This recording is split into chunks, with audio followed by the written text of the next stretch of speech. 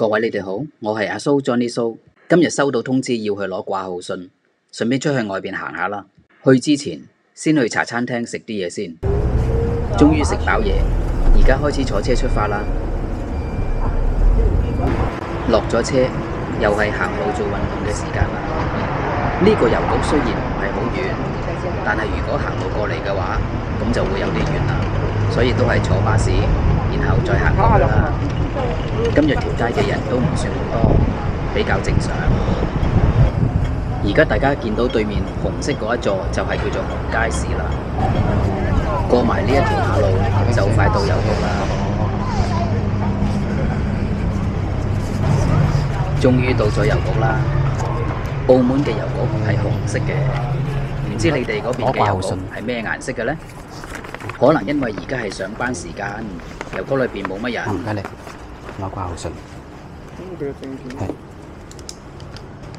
等咗咁耐，終於攞到啦。好，唔該你啊。唔該。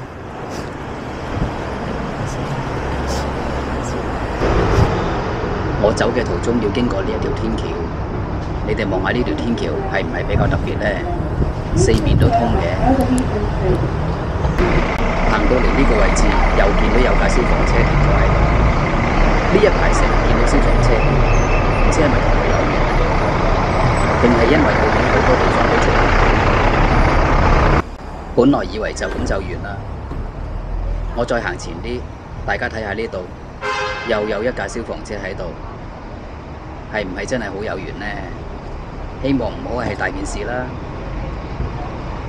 等我睇清楚啲，原來唔止一架，前邊仲有一架停喺度。今日嘅視頻就拍到呢度啦，希望大家健健康康、開開心心。